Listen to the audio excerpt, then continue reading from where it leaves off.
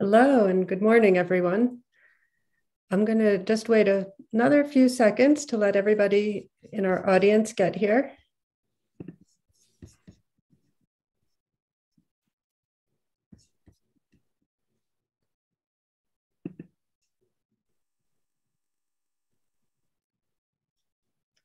Okay. So good morning. My name is Mimi Scheller, and I'm the Dean of the Global School at Worcester Polytechnic Institute. We're very happy to welcome you all to the third in our series of Global School events. This seminar today is on applications of generative justice in sub-Saharan Africa. And our aim is to build off of our whole series of events that describe our ongoing work and projects and partnerships, in this case, in sub-Saharan Africa. And we see all of this work that we do as a way of overcoming the challenges and difficulties in the relationship between Western science and technology as it has historically impacted and shaped the region. This session will demonstrate the WPI approach for engaging the sub-Saharan African region in all different kinds of aspects of science, technology, engineering, scientific applications, and technological innovations. We try to use a relational approach which brings peer-to-peer partnerships, cross-cultural co-design, and economic projects that support host communities. The highlight of our program today will be a keynote presentation on innovation and development by Leonard Wanchikon, who is the James Madison Professor of Political Economy at Princeton University. This will be followed by a series of lightning talks by many of our faculty and participants in our global programs who are doing transdisciplinary work in sub-Saharan Africa. And to ground that discussion, we will then offer a video montage of projects led by students from our new program in Science and Technology for Innovation in Global Development. Recently tweeted this fact: the main characters in season 1 of Golden Girls are actually younger. Someone has to mute. Okay, sorry about that. Thank you. So before we begin, I just want to say a few words about our global programs. The Global School, along with the Provost's global initiatives, carries out research on the frontiers of basic and applied research, education, and outreach. We want to thank the Provost's office for supporting these initiatives and this event. Professor Rob Kruger, who is the interim head of the Department of Social Science and Policy Studies, is also the director of the Provost's Global Interdisciplinary Initiatives, which includes the Institute of Science and Technology for Development, amongst others. In 2020, WPI organized the first international conference in development engineering, which took place in Accra, Ghana. And that event was also about examining the role of both Western and non-Western forms of science, technology, and innovation in sub-Saharan Africa. We're excited that in 2022, instead, we'll be hosting the second conference on development engineering right here in Worcester, Massachusetts. Professor Kruger also directs our joint BSMS certificate and MS program in Science and Technology for Innovation in Global Development, which we'll hear more about today. This is a transdisciplinary, cross-cutting, campus-wide collaboration between a number of departments, including social science and policy studies, biomedical engineering, biology and biotechnology, chemical engineering, chemistry and biochemistry, data science, humanities and arts, civil and environmental and architectural engineering, as well as management, and of course, integrative and global studies. This program focuses on technology and development in low and middle income countries, and we work to combine technological and scientific innovation with cross-cultural design thinking to address pressing challenges and create positive social change. So we take an approach that promotes self-sufficiency and pushes beyond the transactional concept of an end user to the more pluralistic concept of community co-design. And that's something we really try to highlight in many of our programs. So we're delighted to have Professor Wanchikon joining us today. And I am now going to hand over to our two introductory speakers. And we are also delighted to have with us WPI's distinguished statesman in residence, the former ambassador of Ghana to the United States, Barfuar Ajay Barwua. And this is a new position which has been launched under the auspices of several programs within WPI to support universities' global initiatives. And former Ambassador Ajay Barwua has been engaging with students and faculty through the SSPS department in the School of Arts and Sciences and with the Institute of Science and Technology for Development. He will be giving us some opening remarks, followed by our own Associate Professor, Beton Somasi.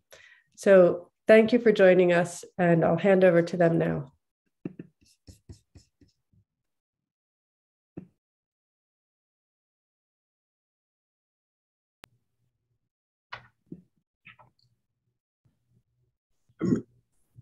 Well, good morning, everybody. I suspect I'm the one who is supposed to be making a remark at this time. And I take the opportunity to welcome everybody. Well, sub-Saharan Africa has been through being called backward, has been through being called developing, have been through being considered third world, and whatever epithet that we have been through. All of these have actually meant that somewhere along the line, we were not seen as keeping pace with the rest of the world. The West African story or the sub-Saharan African story is bound to change. And indeed, it is changing. And by its own programs over the past few years, by its attitude, and by the fact that the institution has invited me here as a distinguished statesman in residence and a member of faculty, the WPI has tabled the intent to help change the sub-Saharan African story, economically and socially.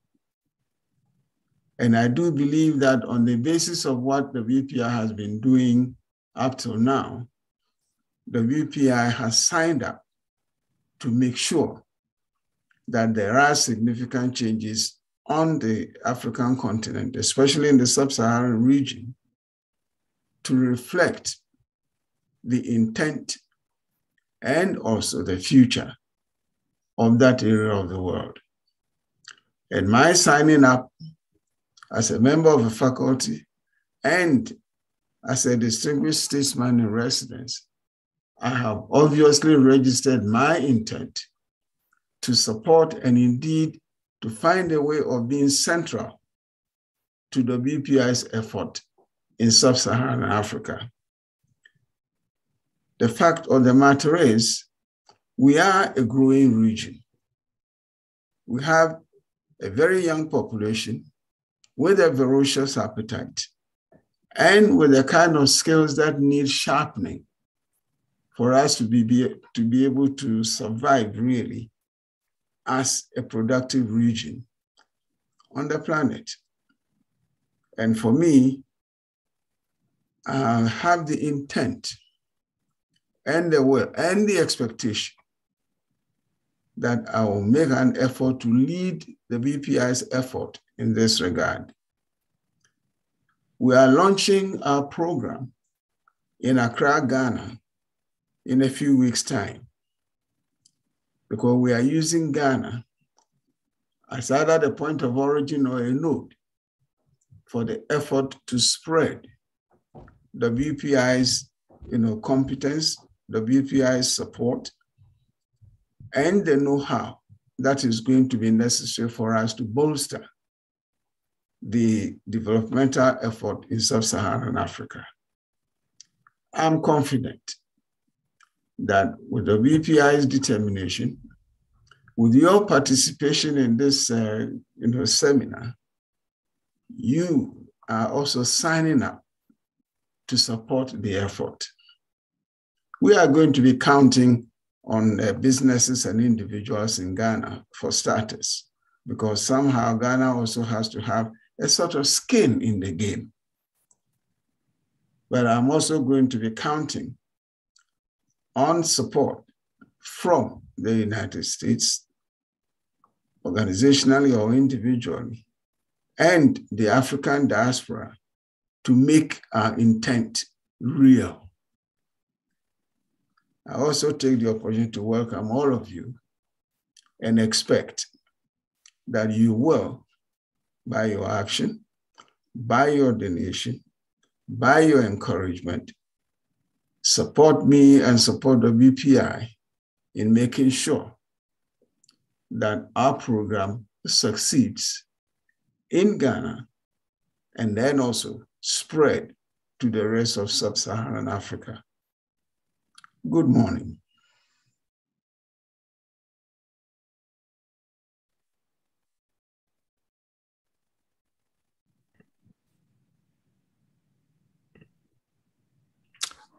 Good morning, everyone. My name is Beton Somase, and I'm an associate professor of economics at WPI, in the Department of Social Science and Policy Studies. My research is at the intersection of technology, economic theory, and data analysis. It is my great pleasure and honor to introduce today's keynote speaker, Professor Leonard Wacheko. He is the James Madison Professor of Political Economy, Professor of Politics and International Affairs at Princeton University. His research focuses on political economy, development economics, and economic history with a regional focus on Africa. And on substantive topics such as democracy and development, education and social mobility, and the long-term social impact of slavery and colonial rule. Because I also happen to have a research that focuses on Africa as a regional focus, I had the opportunity in the past to meet and interact with him at many occasions at international conferences and academic gatherings. And I know that we are lucky to have Professor Wacheko with us this morning. As an academic entrepreneur, he is the founder and president of the African School of Economics. And he's also funded the Pan-African Scientific Research Council, for which he's also the president. Finally, our keynote speaker is a fellow of the American Academy of Art and Sciences, the Econometric Society, the Bureau of Research and Economic Analysis of Development, also known as BRED, and research affiliate of the National Bureau of Research. He serves as vice president of the American Political Association, and he is on the executive committee of the International Economic Association. Today, he will be speaking on the topic innovation and development in Africa, the role of academic entrepreneurship. Please help me welcome Professor Leonard Wacheko. He will be speaking for about 30 minutes, and then we will follow with about 10 minutes of Q&A. So I'll strongly encourage all our participants to type in their questions as they arise so that we don't forget anything. We'll please again welcome Professor Wacheko, who will be sharing his screen and get started.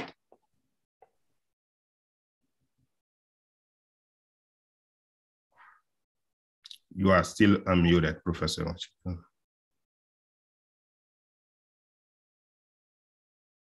Okay, so can you hear me? Yes. Okay, fantastic. Okay. Yeah, thanks everyone for inviting me, and thanks Beton for such a generous introduction. It's my real pleasure to be here, and I'll be speaking to you about innovation and development in Africa, the role of academic entrepreneurship. And my presentation will be based on my own research, particularly the first part, where I'm going to be talking about the role of human capital externalities, education in particular, in development, and then followed by my own work also on academic entrepreneurship with the creation of the African School of Economics, the Pan-African Scientific Research Council. And hopefully I'll end by presenting ways in which, for instance, WPI can engage with the academic community in Africa. So human capital is very central to growth, and it's clearly one of the key concepts in economic research. And recent groundbreaking work has shown that what determines regional variation in development is education. So, but it's not the average level of education that is critical. It's the upper tail of educated entrepreneur rather than institution and technology, that the main source of productivity growth and development. It's the upper tail, it's the most educated that in fact creates the opportunities for others and generates an increase in the average level of human capital and ultimately development. So to summarize, it's essential to understand that the most educated are the key to spread the benefit of education to the economy and to other individuals. But it's also, according to this research, important that at least the the larger part of the most educated turn into various forms of entrepreneurship. So development is not sustainable without entrepreneurial human capital. So, but in aggregate, Africa lagged behind in science and innovation. So the frontier knowledge need for development is clearly lagging. In 2007, compared to the global average of over 1,000 researchers per million, there are only 164 per million in Africa. While the continent's contribution to high level of global research is only 1.1%, substantial research on Africa issues being produced outside Africa. For instance, Ebola research is carried not in Sierra Leone, basic science in HIV not in South Africa, malaria genetics not in Mali, but instead in California, Oxford, or Zurich. So among the top 141 publications in economics, only 5 have African quotas. That means only 3.5%.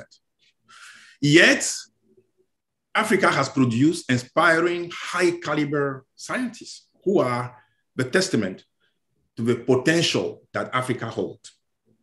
So for instance, my colleague, Professor Adji Bousso-Dieng, a Senegalese artificial intelligence researcher who make major contribution to the field of generative modeling, is now just joined the School of Engineering as the first Black female faculty member.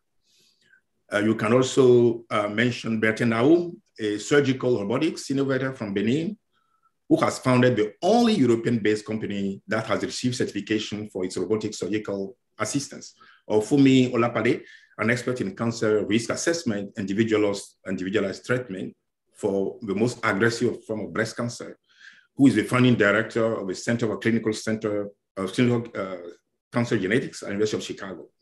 And you can also cite Ibrahim Cissé, who is from Niger and now a professor of physics and biophysics at California Institute of Technology. So there are many, many, many more, okay? So what explains these weaknesses? So I can cite 4 factors. One is preliminary extractive research culture. So the fact that most of the research is done outside Africa, but those researchers, many of them do not contribute to the development of local knowledge, do not engage sufficiently local researchers. And besides that, you have a limited research-based universities and government funding. Only 0.45% of government budgets is invested in R&D. And there are a lot of private universities currently in Africa, but they are not involved in research at all. So, but then on the other hand, entrepreneurship is thriving in African economies. 45 startups was set up on the continent in 2019, has raised more than 1 million. And you find them in healthcare, in agriculture, solar energy, and governance. So now, what is the solution? how do we reconcile the potential of research in Africa, the needs for innovation and cutting edge research in Africa, and also the fact that there are so many projects conducted outside Africa that could push the frontier of research and innovation in Africa in a significant way. So the solution that I'm going to argue will be some form of academic entrepreneurship, because development projects need to go beyond what I would call feeding the hungry and providing aid. It should actively engage science and technology. And the way you channel this is through individual academic entrepreneurs. So you can do that through collaboration between established university and institutes. You can develop strategies to connect research with entrepreneurs to translate knowledge in development projects. And you can make the connection between local and global cutting edge research institutions to foster research and retain human capital, because this strategy will help, for instance, limit to some extent the damage of brain drain, because there are opportunities for cutting edge researchers to stay and do their research. Okay, so now one wonderful inspiration for what I call academic entrepreneurship is Abdul Salam from Pakistan, who is a Nobel Prize laureate in physics, who has been really influential, not only in Pakistan, his home country, but also the world of physics. So he is an example of an exceptional scientist, but also an influential academic entrepreneur. He created initiatives for students, scholarships, networks. He worked hard to set up, for instance, Space Upper Atmosphere Research Commission in Pakistan, working with NASA. But the most, for me at least the most and the most important of his accomplishment is the creation of the International Center for Theoretical Physics in Italy, which is a way, as I'm going to show in a second, to bring... When I was a student, I'd write long essays that I'd work on for days. Sorry. I think I need to go to the next page first. 1 second. Yeah, okay. So here is a very short 1-minute video on the Institute that I'm going to show you shortly. In 1964, Pakistani physicist Abdul Salam opened a door of opportunity for scientists from the developing world, the International Center for Theoretical Physics in Trieste, Italy. Today, ICTP is a world-class research institute encompassing a wide range of physics and mathematics with a special focus on building scientific capacity in developing countries. We put a sample in between two mirrors with high reflectivity. Every year, ICTP hosts over 60 conferences in schools on cutting-edge topics. Thousands of visitors from around the world come to the center every year, making it a rich place for learning. We decided to study the dynamics of black holes in a large number of dimensions. It offers a range of training, educational, and degree programs that prepare students for future careers in physics or mathematics. So that to write it down, I need to square. Established scientists from developing countries visit ICTP throughout their careers, spending months here to refresh their excitement about science. So if you take any elements here, you can put it on a file. Right? ICTP's expanded international presence includes a network of 5 partner institutes that do regionally what ICTP does globally. All of these activities support sustainable science communities throughout the world. That's the question. I see. From its research innovation to its unique international environment, ICTP ensures a bright future for scientists everywhere. Great. So this is a great example of the power of academic entrepreneurship, and among the accomplishments of Abdul Salam is the creation of the Institute of Mathematics and Physics in my home country, Benin. That's how I got inspired by his work. So to build on this experience, one of my first accomplishment when I became faculty at Yale University and later on at New York University is to create the African School of Economics, which tried to do in economics and finance what Abdul Salam have done in physics. So, and it's a Pan-African institutions, and now with students even coming from outside Africa with a very high level of placement rate in PhD program. So we have undergraduate program, graduate program in economics, statistics, computer science, and business administration. But my focus here will be on research. So the center, the school has 5 research institutes. We have conducted more than 45 projects in 9 countries. And one of the most exciting part of the work we are doing is in biotech and agricultural science. This is still not up and running as it should, but we are on the way. So this will be a center in which we focus on biotech, in like plant biology, training for farmers.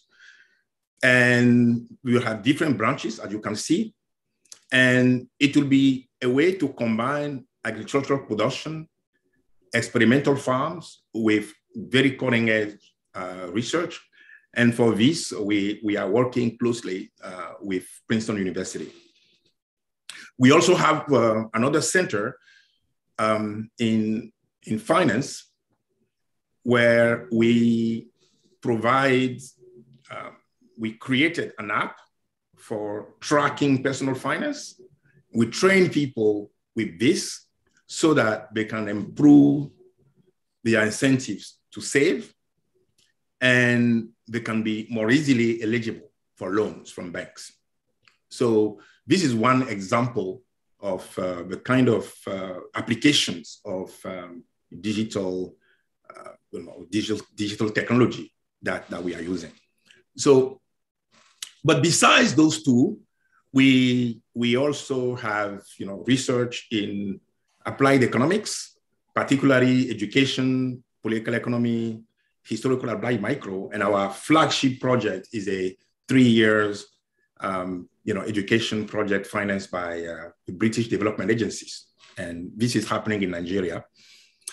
What is also unique about the school is the fact that we are deeply involved in quantitative research in African history. So for instance, we are running this project on the social impact of the Amazons, which is the institution of female warriors from 18th century to 17th century to 19th century Benin. And this project has been covered by Washington Post. And I'm currently collaborating with Hollywood with making a movie out of, not out of this project in particular, but some aspect of the institution of Amazons in Benin. So we have partnerships, several partnerships around the world, Princeton, Pasteur Institutes, and many universities in Europe and Canada. So now I'm going to finish by talking about the Pan-African Scientific Research Council, which is set up to bring together a network of African or Africa-focused scientists and professionals who lead the way in producing world-class research and influencing evidence-based decision-making and innovation across the continent. It has 4 thematic areas: social science, biomedical science, energy, environmental, agricultural science, applied math, computer science, and statistics. And the goal are mostly like fourfold. First of all, it's an academy. So we want to highlight and reward excellence in research. We want to encourage interdisciplinary collaboration. We want to encourage evidence policy making through policy engagement. We also want to facilitate technology adoption, as I said, for instance, through the work that we are doing at the Institute of Biotechnology and Agricultural Science at African School of Economics. So, and it's a very broad organization with more than 520 members, and from North Africa, East Africa, West Africa, Central Africa, and Southern Africa. Okay, now one of the key institutions that we are establishing to be the operationalization implementation arm or wing of the council is the Entrepreneur Innovation Hub Africa Initiatives based at Princeton University. So that initiative, funded by the dean of the vice dean of innovation at Princeton University, will have many potential activities like annual conferences with researchers, entrepreneurs, innovators, a fellowship program for member entrepreneurs to enable close interaction with researchers, and a platform allowing innovators, entrepreneurs from Africa, their peers from the US, and the council research community to exchange ideas and develop collaboration opportunities.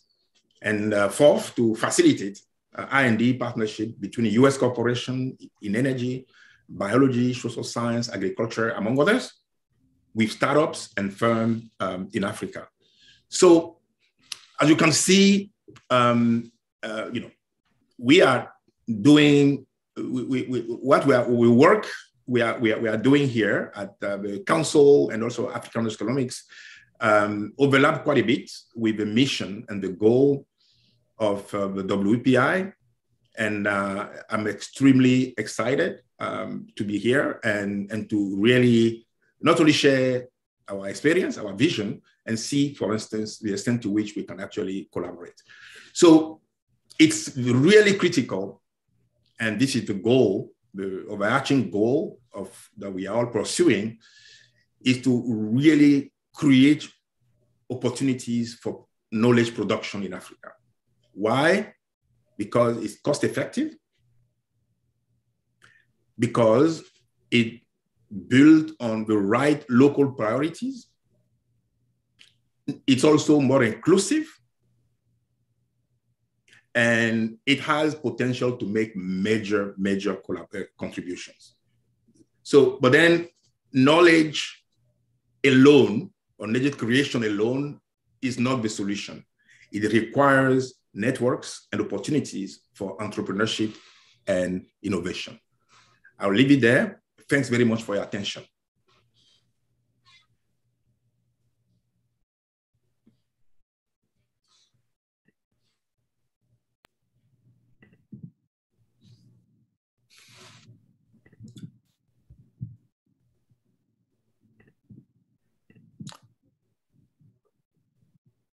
Thank you so much, Professor Wachekan, for his inspiring talk.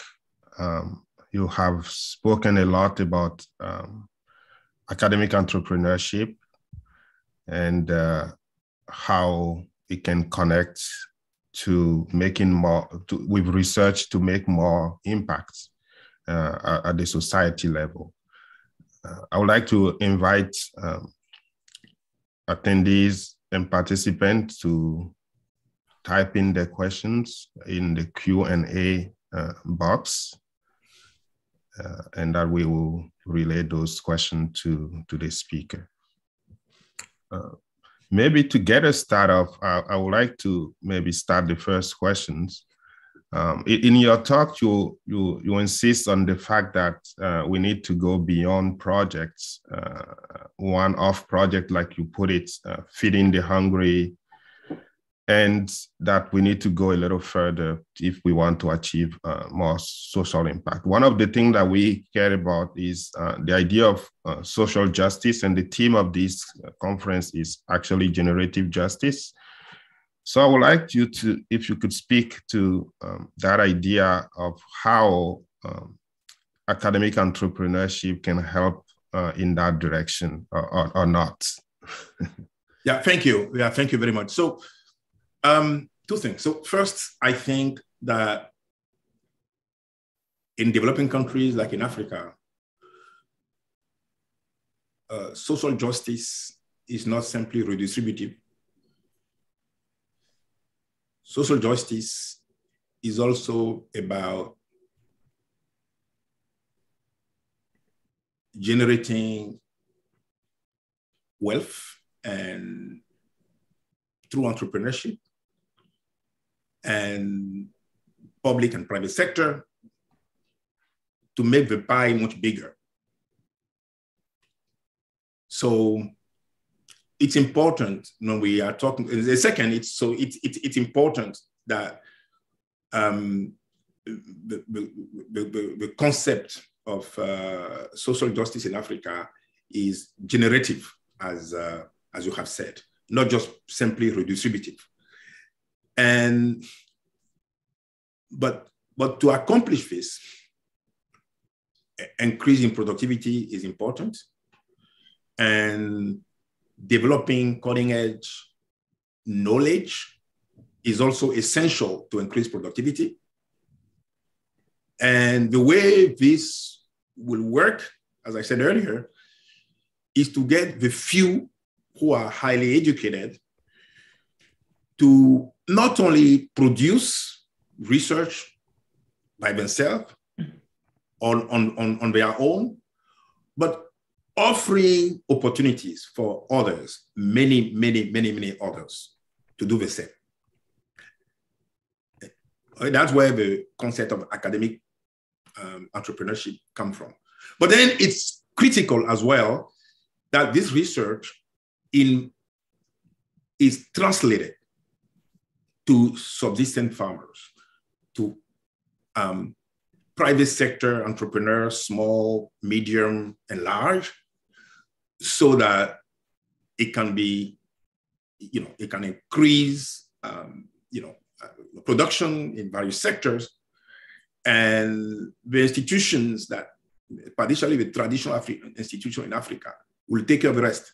Because Africa has already this kind of redistributive culture within the family, within the community, and that's what helped, for instance, education to spread very quickly. Because like any of us know that when one succeeds, it's clear an example for everybody around you, and you pay tuition fee for everyone in your family, and so on.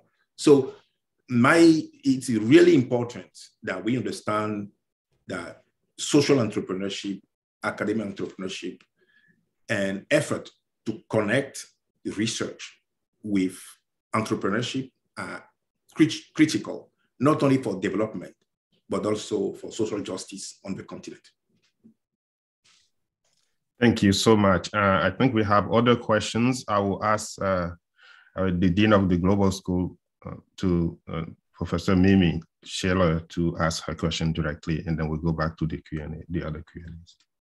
Thank you, Professor Samase. Thank you so much, Professor Wanchukan, for that really fascinating presentation and ideas which are new to me. To be honest, I haven't heard it framed in quite this way, and the kinds of partnerships you're calling for are very important. I want to ask, though, a sort of a challenge from a kind of critical economics perspective.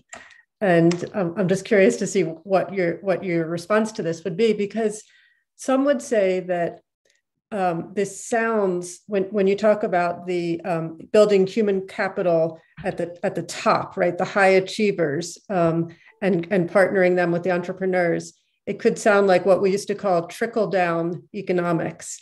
And there is a critique of Western entrepreneurship that it's built incredible wealth at the top, and that it hasn't actually reached the rest of society, and that in fact we've created a larger and larger divide between the 1% and the rest. So I'm interested how you just talked about Africa having a redistributive culture. Could you elaborate on the way in which your vision might actually also be suggesting a new kind of redistributive entrepreneurship? I mean, by building this kind of human capital, how will it reach all of African societies and people that are not in that top echelon? So thank you very much. So, this is a fantastic question. So, first of all,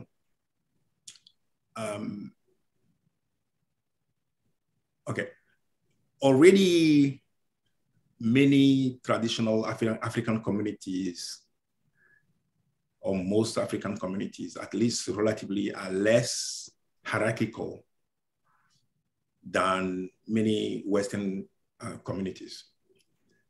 And in my own research, for instance, I see that in the 19th century, when a school is created in a village, let's say a village of 300 people, and 3 persons from that village went to school. The next generation, the children of those who did not go to school and the children of those who did go to school, the school enrollment rate is almost the same. Inequality is reduced drastically from one generation to another. Now, when we look at the 3rd generation, in fact, those whose grandfathers did not go to school, they tend to do even better than those whose grandfathers have been to school. What is the mechanism? Is the fact that there are a lot of what I call educational externalities in African communities because of the dense social networks. But something else happened is that when an education opportunity exists and some development opportunity are created, it expands very, very quickly to others, you know. So, and I have a lot of evidence to back it up. So now, so this culture exists, but now you can waste it, or you can actually develop it and expand it. That's why for us to make sure that we don't turn into highly, highly unequal societies like, you know, European countries and the US currently, that development is taking into consideration our local culture, our local traditional institutions. That's one. But also that it's highly, highly focused on provision of public goods. So that, as I said earlier, the development of human capital is correlated with reduction in inequality, not an increase in inequality. You see what I mean? So the evidence shows that this is possible, that the expansion of the educational opportunities can actually reduce inequality. But in the past, it happened more or less naturally. But currently, for this to happen, you don't need to rely only on culture or traditions. You need to set up institutions at local level, local government, national government, with a focus on, you know, like investing in public goods, health, education, but at the same time,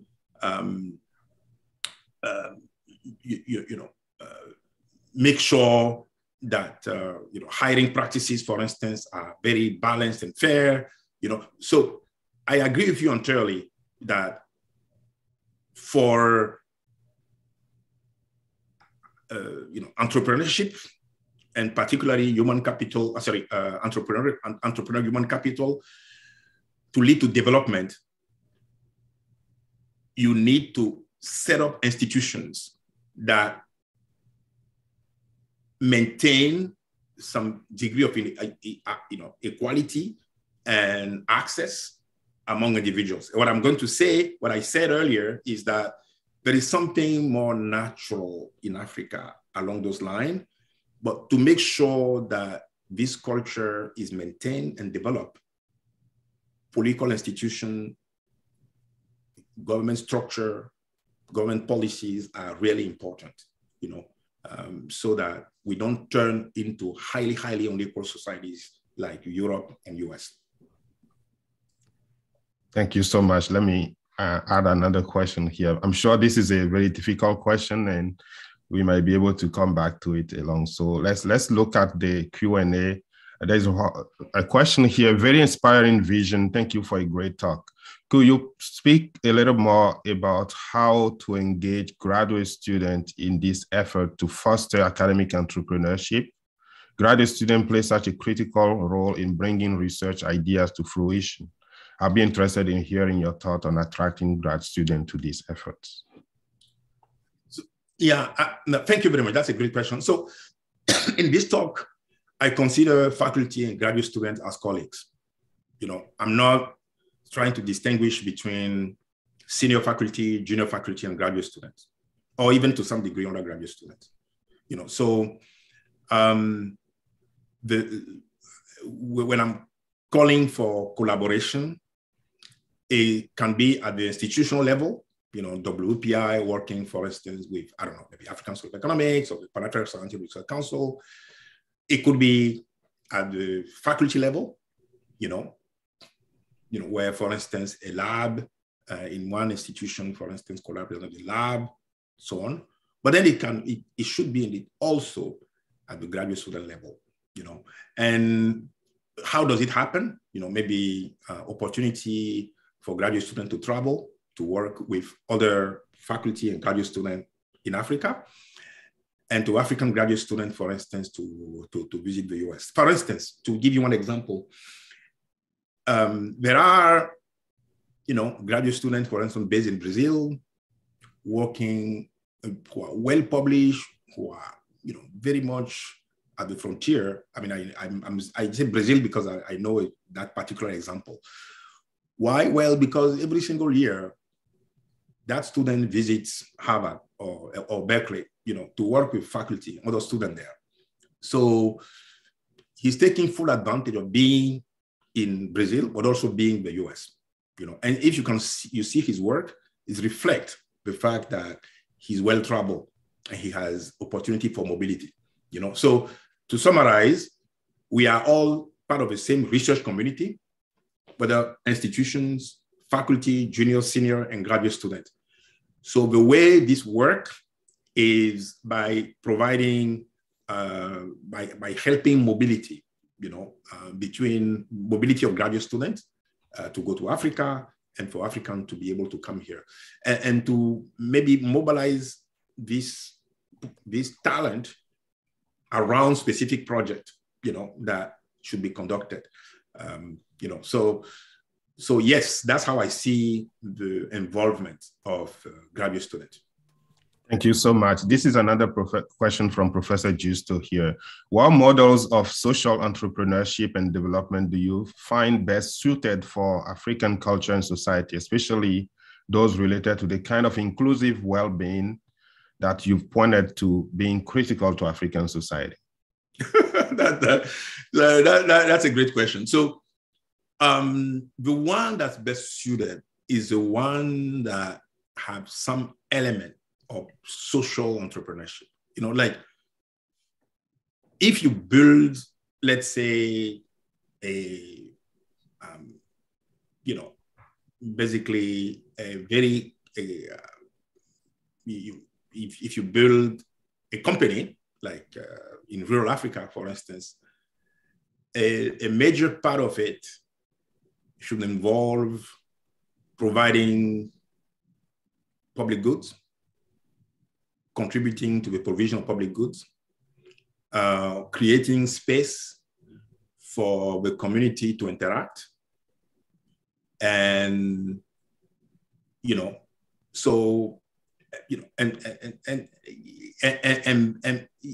I'm not talking about redistributing profits or, cash handouts, but try to not destroy, but maintain the social fabric that exists, So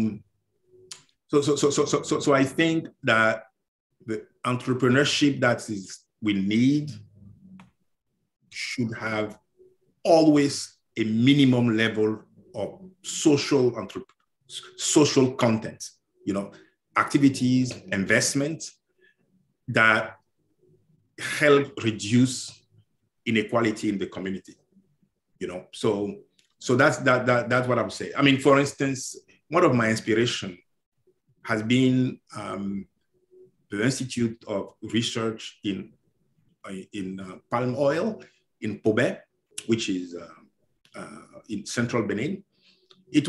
I realized later on that was one of the top research institutions on the whole continent, maybe around the world in that specific area. But I lived there for a year, but it's like we have schools, we have football stadium everywhere, we have housing you cannot distinguish between the housing for the gardener and the housing for the upper level, and they're all part of the same community. Like for instance, when I was living across the street from maybe the number 2 in the institute who has a PhD in bioengineering. So this is the type of entrepreneurship that's needed, in Africa more than anywhere. And I think it's important, for instance, like the story I just told you about that institute, which is a perfect way to combine, research with agricultural production and experimental farming. It's a story that needs to be written, shared widely for people to understand that the model of entrepreneurship, the model of development that we need may have existed in Africa. And this is one example. Instead of trying to import from wherever, learning this and see why it was successful or what were the limitations is something that it's some kind of research that can be done. So that's why one of my passions, besides this kind of work, is actually economic history. Thank you so much. I know there's still a lot of questions, but I know Professor Nwachukwu will be with us throughout the session. So maybe I'll suggest that we move on to the next session of lightning talk, and then at 10:30 we can come back with more open questions, if that's okay. Thank you so much, Professor Nwachukwu, for your inspiring talk, and to the participant for these very crucial questions that we need to continue to think about. I would like to now introduce Professor Robert Kruger, who will be moderating the lightning talk on various topics related to doing transdisciplinary work in sub-Saharan Africa. You'll have me welcome Professor Kruger. Thank you, Beton, and thank you, Professor Nwachukwu, for your talk. And I appreciate all the comments that I saw in the Q&A as well. I think that what we've started here is a conversation that really is beginning to tease out the distinction, or the tension actually, between redistributive justice and generative justice. Under the model of redistributive justice, it's hoped that the value that's created will be shared amongst the many, where generative justice has more of a focus on, and other economic relationships can support this, that people share in the value that they create themselves. And we don't have to worry about a government or something else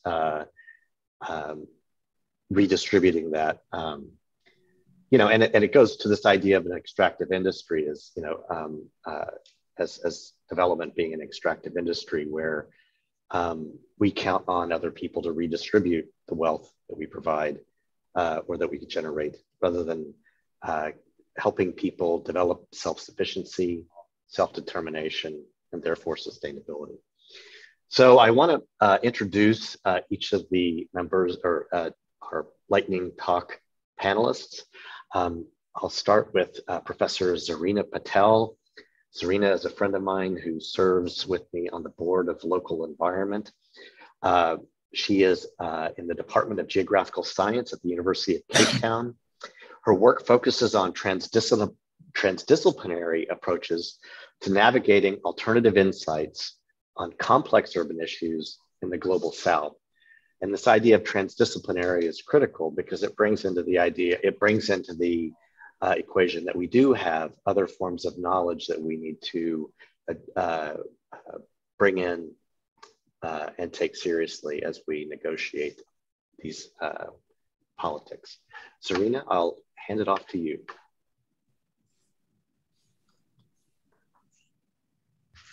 Thank you, Rob, for that introduction. There we go. Good afternoon, everyone. It's afternoon for me, late afternoon here in Cape Town in South Africa.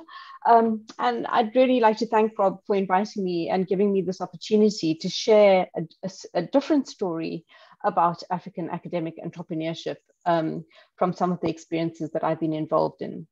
So as Rob says, I'm a geographer at the University of Cape Town, and my research is focused on the role of urban knowledge creation to foster sustainable and just urban transitions in African cities. What I'm going to share with you today is a brief overview, a brief flavor of a 5-year program that engaged African early career scholars in transdisciplinary practices in African cities. I'll be reflecting on a learning study that I led that aimed to engage with the role and distinctiveness of transdisciplinarity in urban change in African contexts. Next slide, please.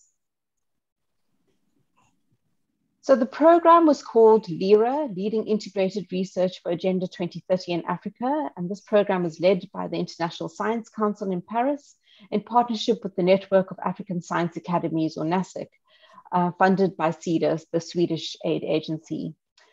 The program included 38 cities, 22 countries, and 28 projects. And the distinctive features of this transdisciplinary program was that it promotes transdisciplinary research and partnership building in different cities. It fosters collaboration between 2 cities. So each project constitutes 2 cities in 2 different countries in Africa. And it links projects with global scientific agendas. So there were 3 cohorts starting in different years, and each cohort focused on a different global agenda: energy, health, natural disaster nexus, advancing the implementation of SDG 11 in cities, and pathways towards sustainable urban development. And a key issue here is that with these projects is that it increases funding and institutional support within Africa. Next slide, please.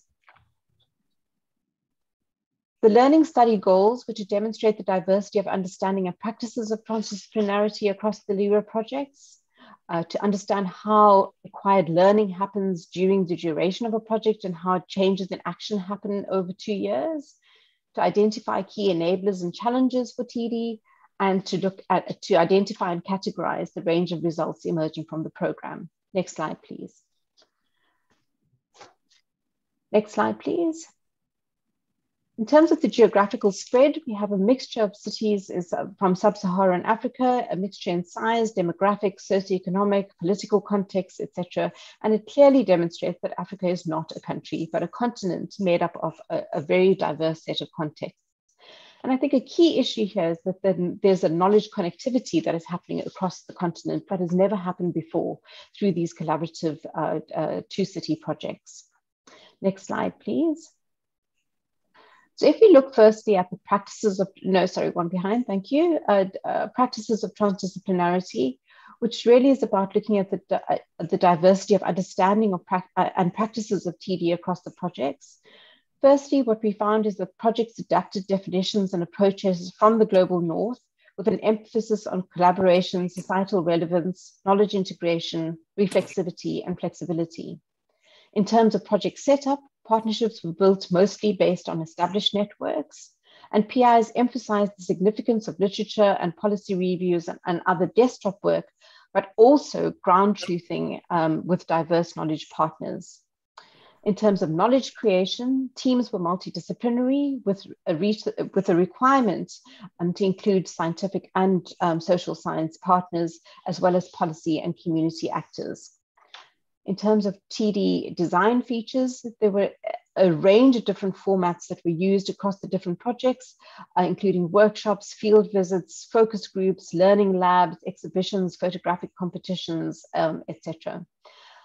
But there was also really important work to address power relations within these multidisciplinary teams. What we called an equality of voice was a really important aspect of the program. If we can look at the next slide, please. In terms of acquired learnings and actions, what we found was that projects were emergent and iterative, and there were large deviations from the initial proposals. As projects evolved over time, there were lots of moments of learning that allowed for issues to change and for projects to change their processes. And one of the key learnings here was that the research design cannot be cut and pasted from one city to the next. There are very different contexts in different cities, in different African cities that need to be responded to. Next slide, please. In terms of enablers and challenges, here I think the key issue is that transdisciplinary research is premised on the assumption that multiple knowledges will result in more relevant research and practice outputs. However, pathways between new knowledge and societal problem solving are not solely dependent on knowledge. Strategies to foster structural changes within and between institutions have also been shown to be as significant as new knowledge insights and fostering change. New knowledge, technologies, policy positions can only be taken up if the institutional settings and cultures are able to respond to these alternatives. The next slide, please. In terms of the range of results, there were a number of different products that were produced from this program, academic publications by African authors, policy briefs, exhibitions, etc. And so there's a real shift about seeing the African city and Africans seeing the city. So this question of legibility and credibility were absolutely critical in terms of the range of results. Next slide, please. In terms of the value of TD in African cities, I think one of the key things I want to highlight from this slide, I won't go through all of it, but one of the key things I want to highlight is the credibility, raising the credibility of early career researchers. Because this program really demonstrated the innovation and leadership of a new generation of thought leaders. And this is a really critical cultural shift in African contexts, where the funding political economy really favors more established researchers. And then last slide, please. In terms of conclusions, I can say that engaging with the what and the how of urban change across diverse African contexts is particularly significant in post-colonial cities in order to foster just transitions. Projects provide evidence of what it means to do urban science, creating an urban disposition, a way of seeing, a way of doing, and a way of being. Over the three cohorts, the approaches to TD progressively approached more than a method and was understood in addition as both a political and a social practice. The focus on tacit factors such as open hearts, minds, and wills to shape engagements points to a markedly different set of skills and competencies required by researchers to engage in TD. And finally, the LIRA researchers have contributed significantly to shifting the political economy of knowledge production on and of Africa. The African researchers are telling their own story from their own context. So research by Africans in African cities for inclusive African cities. So thank you. And I'm sorry I took a little bit of extra time. Sorry about that. Okay, Zarina, you reminded me how pleased I am that you were able to join us today. Thank you very much for your talk. Hopefully we'll have a chance in a little bit to have more of a discussion. I'd like to now introduce Professor Patricio Longa, who is a sociologist and a professor in higher education studies at Eduardo Mondlane University in Maputo, Mozambique. His research focuses on really how do we integrate so-called Western knowledge in African universities, in the African educational experience, and so that we can work together to create new innovative capacity. So I'll also say, Professor Longa, we negotiated with 3 different time zones for him to be here today because he was teaching in Germany, living in Mozambique, and of course we're on Eastern Daylight Time. So without further ado, Professor Longa, would you please continue? Thank you so much, Rob. Thank you, everyone. I'm really pleased to be part of this conversation. As Rob just mentioned, just ended a class right now on decolonizing knowledge and science from the global south. And I just missed the last, I just got the last bit of the previous presenter, which I believe is from South Africa. So I'm going to really briefly share some thoughts on just one aspect of the complex relationships between the global north and Africa in particular, and especially one particular feature of inter-university partnerships. And this is also quite broad. It can imply there's many dimensions of that relationship. But my focus will be on what can be done, given the historical legacies of structured and still some ongoing processes of inequalities. How can we start over, and try to move towards new grounds where we no longer have the need to call for decolonization of this, of that. We can live in a space and time where decolonization or any calls for such kinds of justice or generative justices are a thing of the past. So please, next. I don't know who is managing okay. So this is briefly what I am going to discuss. Two mainly points, just a little bit of who I am, and then two key points. One, just to make the case, and finally some tips and examples on how we can work together. Yes, next.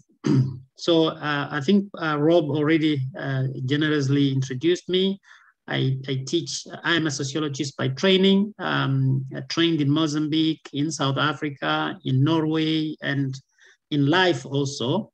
My work in the last couple of years focused mostly on comparative higher education, science, innovation, and policies, mainly in sub-Saharan Africa. But since I'm also interested in knowledge itself, as the theory of knowledge and epistemologies, I also happen to work in many other parts. As now said, I was teaching in Germany, and I'm also engaged in a number of projects, including one particular project with Rob with the WPI. I will talk very briefly about this project, but I'll then invite all of you to visit a site, a link which I've shared, which gives you a glimpse of what we tried to do in a very, I think, out of the box and groundbreaking way. Next, please. So I think, and I mentioned this, that we kind of inherited a world in which not only the structures, the social structures, but also financial structures are set on an equal path and on an equal way. There's plenty of literature that shows that shows the colonial mindset under which not only the cognitive structures, but also the operational mechanisms like funding systems are very much shaped, and defined by inequalities. There's been quite a number of, effort to change that, including programs like capacity building, which now can also be part of the problem more than the solution. And we'll try to see how that works. But basically, what I'm saying here is that we're coming from a past, and mostly a past, but a present which still bears some features of those structures of inequality in the partnerships. Next. So part of the mindset is framed around notions that it might be quite familiar to most of us, and what I call northern centrism. So ideas are shaped, are framed, are conceived in the North, and then they are exported globally. White centrism, and usually in these spaces, mostly dominated, as again in the literature is quite abundant, this notion of white male centrism and Eurocentrism. Now, that kind of mindset, although there's been all calls for decolonizing, which set on undoing or redressing some of the legacies of this, there still are some reminiscences of that. And we'll try to see how they impact on the things that we're still doing today. The next. Yes, for instance, the financial dependency is just one example of those systemic structures of inequality. If you look at the main or key funding schemes, they all emanate from the Nordic, from the North. They are not North-centric. There is this notion that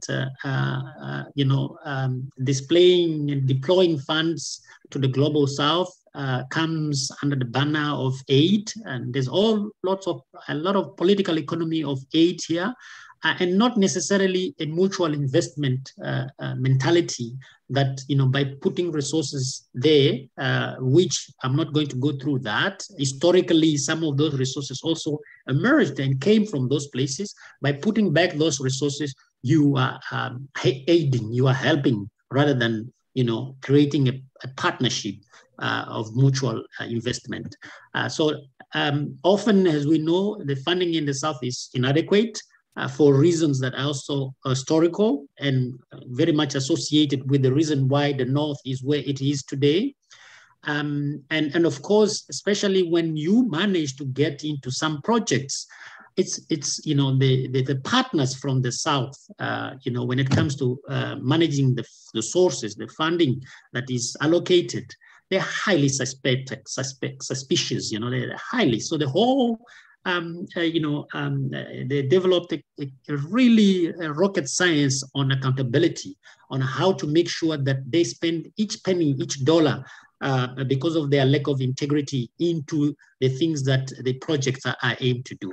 So it's often actually also done that the PIs of these projects will be someone from the North. You hardly, even though you might see some, changes here and there, but mostly the PIs, even if the work is done mostly by the colleagues from the South, you'll see PIs, because the systems, the funding systems are structured in a way that there is, you can't even send the application because it requires that the PI must be from the North.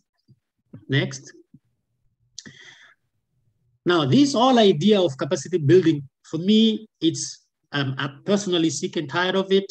I think it carries on this white savior syndrome or mentality that we are helping, this aid mentality, more than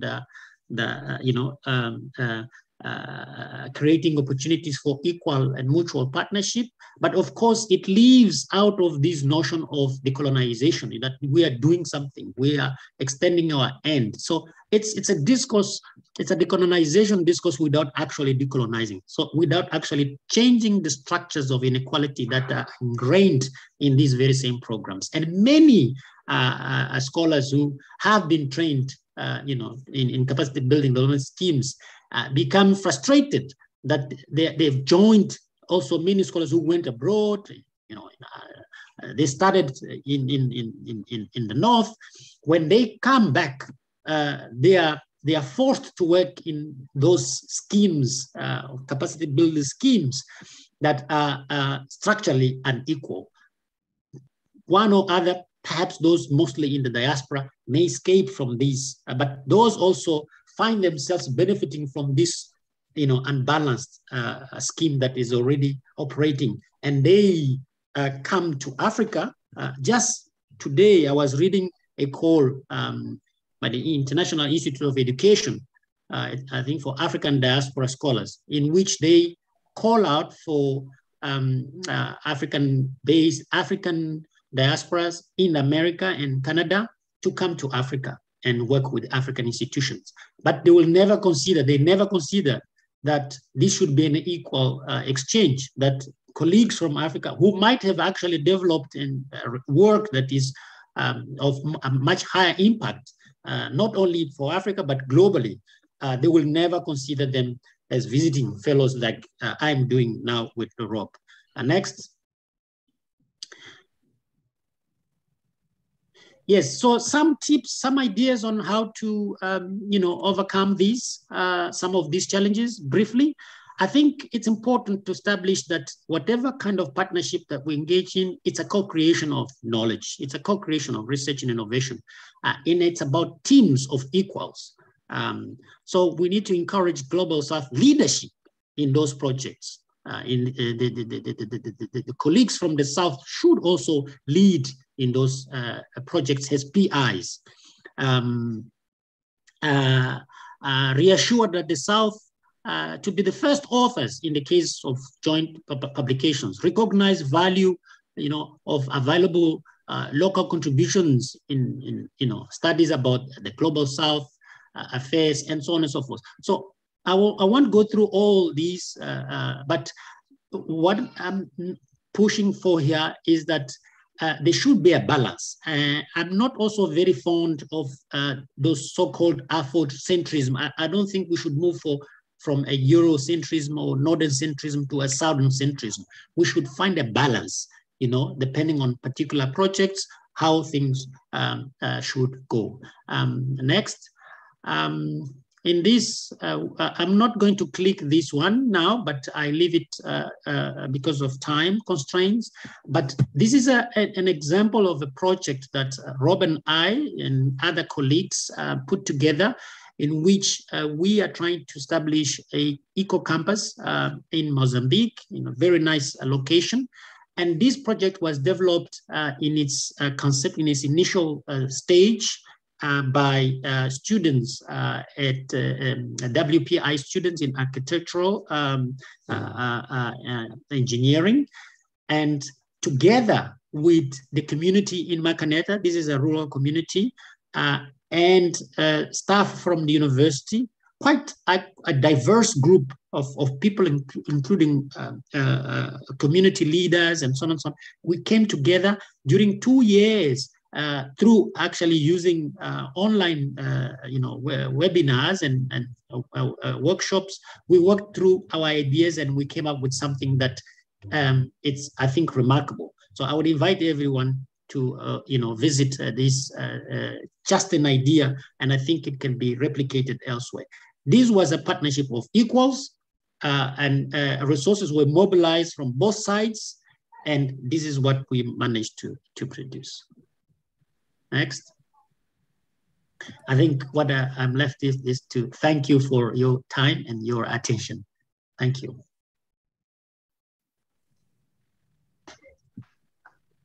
Patricio, thank you very much for threading that needle and getting here in just almost right on time. We are running a little behind, and I do apologize for that. So trying to work in the background here to maybe rearrange or do some creative thinking around getting everybody through, because everybody's threading a needle this morning, it seems. So I'd like to next introduce the Associate Dean of Engineering at Academic City University College in Accra, Ghana. It's one of the premier tertiary universities in Ghana. And Lucy and president of the university, Fred McBangalore, and I have been working together almost like Siamese twins for a few years now. And it's a partnership that we treasure. And as Patricio just said, it's a partnership of equals where we all go back and forth and really try to take on and value each other's perspectives and work through that. So I want to turn it over now to Lucy and thank her again for joining us. Rob, thank you so much. And I'm so excited that I could be a part of this. There's so much valuable information that is going around, and I think there's so much that we can all take from it. So I know this is supposed to be a lightning round, and we are behind time, so I will do this quick.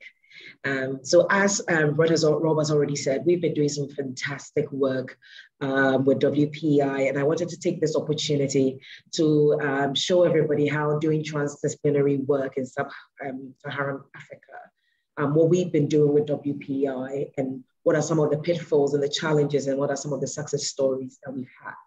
So next slide, please.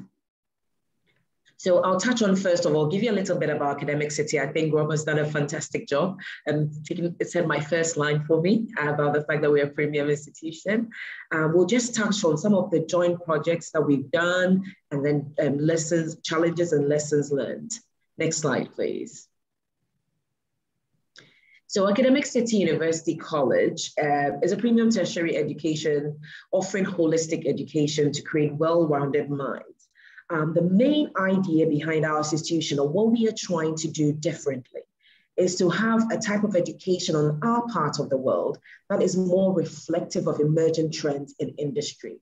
We want to be that particular institution that is ahead of the game, that is coming up with new generation of thinkers, innovators, who are not just focused about getting degrees, but rather want to combine human-centered, cross-cultural design principles with social sciences to come up with, to co-define problems and co-design solutions with the local community. When you look at the type of students Academic City have, we aim them to be holistic. We want them not just to be book smart, we want them to be street smart as well. We have an underlying core of entrepreneurial thinking in everything that we do. And I think one of our pride and joy in what we do, and where WPI has been an amazing partner, and in some of our innovatively designed curriculum. I mean, we are the first university on our part of the world in West Africa to be offering robotics engineering as an undergraduate degree, offering artificial intelligence as an undergraduate degree. And we couldn't have done this without WPI's help.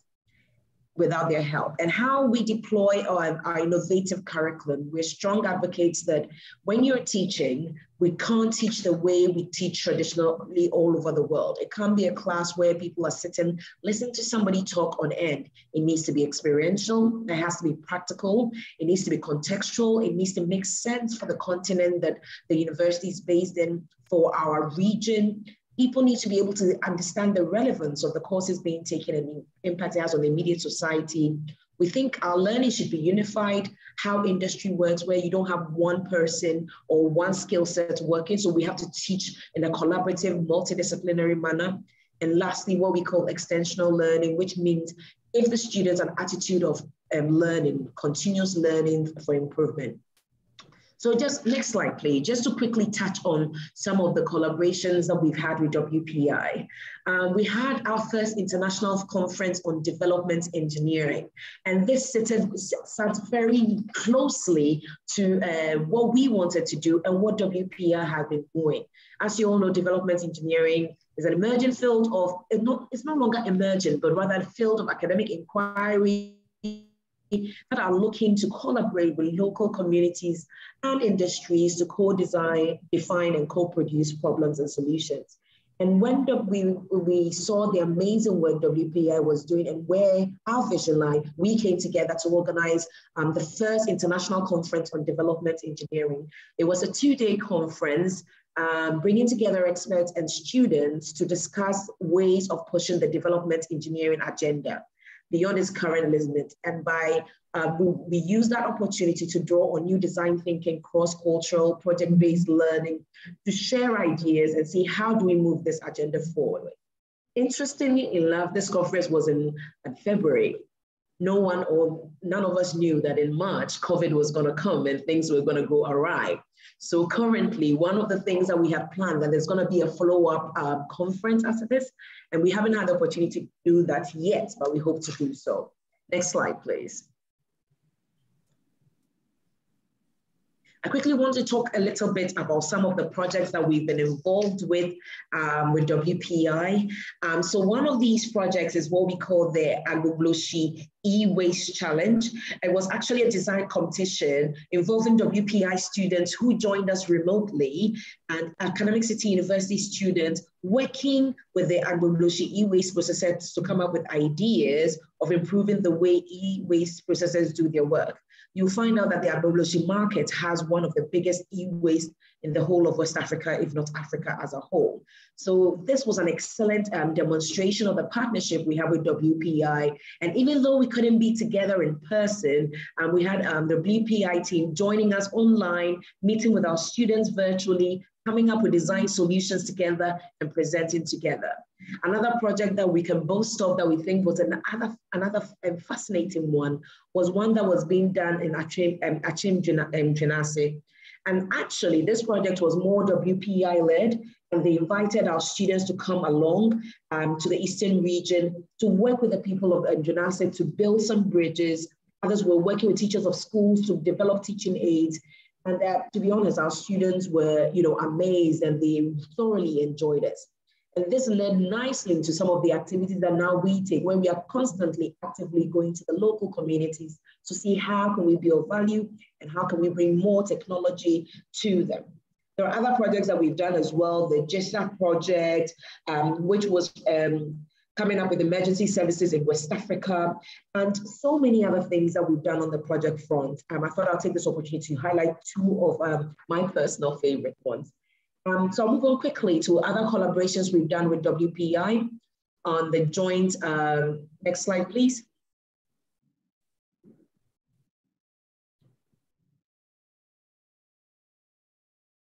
Yes, other ways we've collaborated with WPI. So after our development engineering conference and COVID hit, all schools all over the world, everybody had to literally move online. And Academic City were one of those institutions in Ghana. Within a week, we're able to move all our lectures online. But it also gave us a very, very interesting opportunity. We wanted to explore the relationship with WPI a bit further to see, are there some courses that we could join, our students could join to benefit from, and then join us vice versa.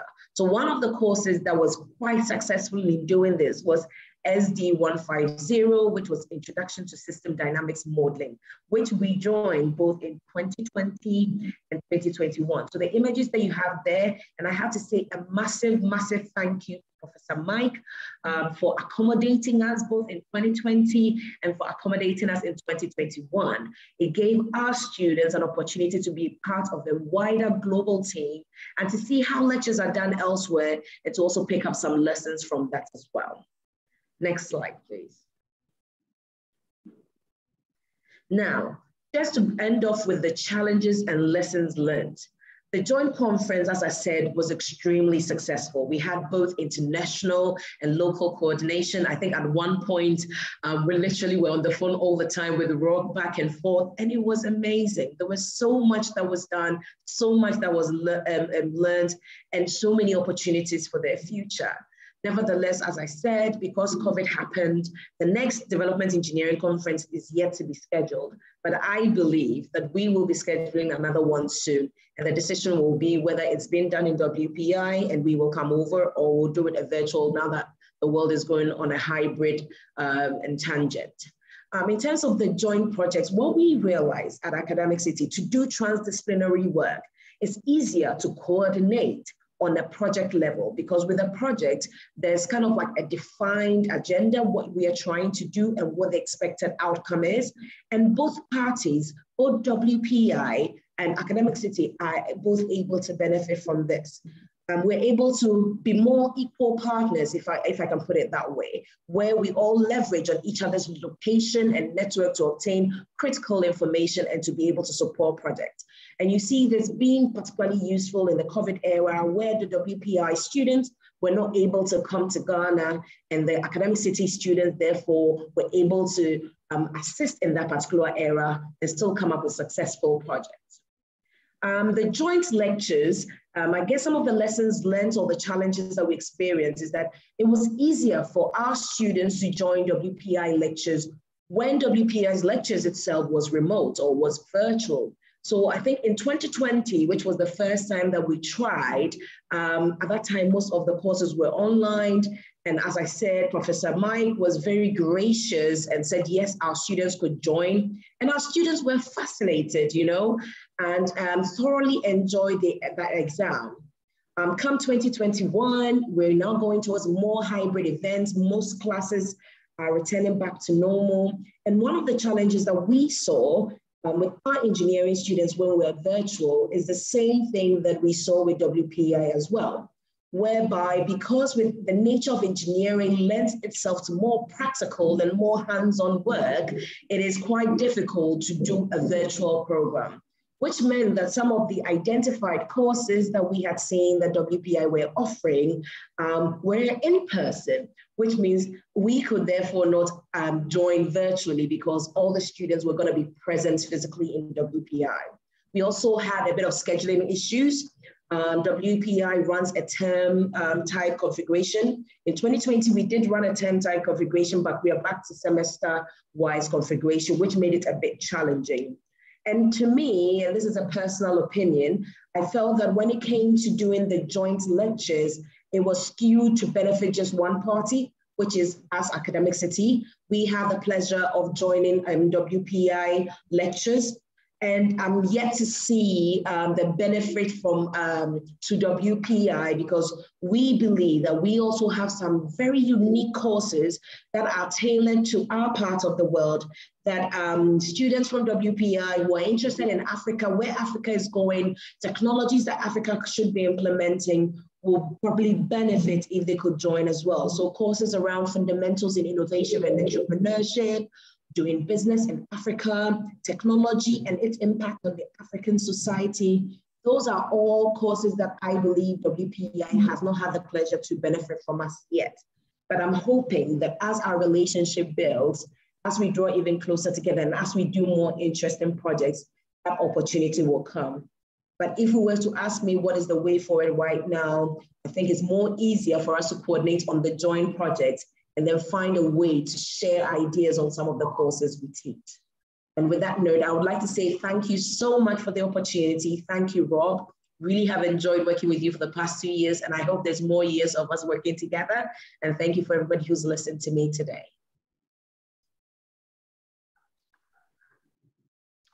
Thank you so much, Lucy. That was very nice and very generous. Thank you. I'll say that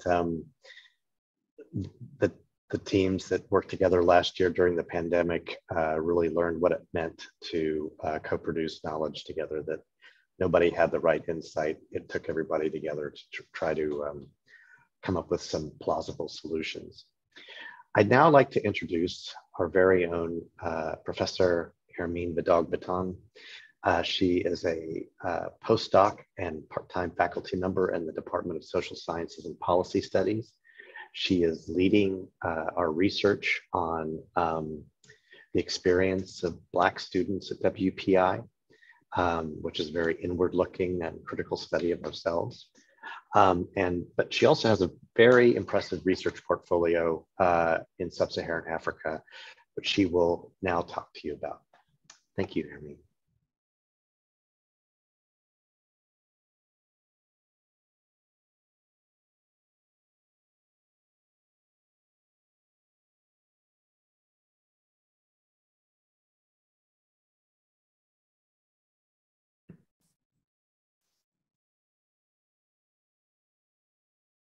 Hi, Rob. It's possible that Hermine had to step out for a class because we're running late. Okay. Well, we also lost Carrie, the last speaker, because we're running late. So she says she's still here. Why don't we just sort of, oh, here she is, Hello, can you hear me? Okay. Yes, loud and clear, thank you. Okay, sorry, my computer was frozen. Okay. Thank you, Rob, for introducing me here. And I'm going to talk about my work on pollution and health in sub-Saharan Africa. And I'm going to specifically talk about air pollution and children health in Benin, and an ongoing research on e-waste pollution and women health in Accra. Next, please. So research shows that human activities and natural events are the major sources of pollution. And air pollution is silently killing millions of people nationwide, especially people in the global south through non-communicable diseases, including cardiovascular diseases, preventable cancers, chronic respiratory diseases, and others. And a high percentage of these studies found that for population who are most affected by pollution are the ones who have some sort of vulnerability, and those are women, pregnant women, the children, and the elderly. And for example, the World Health Organization found that about 4.2 million of premature deaths occurred in 2016. And this is caused by air pollution. And among these deaths, we have about 91% that occurred in low and middle income countries. Next, please. So research also shows that there is an association between prolonged exposure to the different sources of pollution that you see on the images, and both preterm birth and low birth weight. However, only a few studies focus on the effect of the Sahara Desert dust on the health of the local population. You might have heard about Sahara Desert dust. About 2 years ago, we have a dust, a Godzilla dust, that they call it, that came from the Sahara Desert all the way to the US and to the Caribbean. So we usually see in the literature many studies about Sahara Desert dust effect on people in Europe and the US, but not that many attention on the effect of pollution, air pollution, desert dust pollution on the local population in Africa. Next, please. So in my studies, desert dust and child health outcome, evidence from Benin, I use demographic and health data, and also satellite-derived dust particulate and weather data to investigate the effect of dust on child mortality and birth weight. So the survey collects information on mothers and their children who live in the cluster represented in the map. And what I found that there is an association between mothers' exposure to dust during pregnancy and low birth weight, but I did not find any association with child mortality.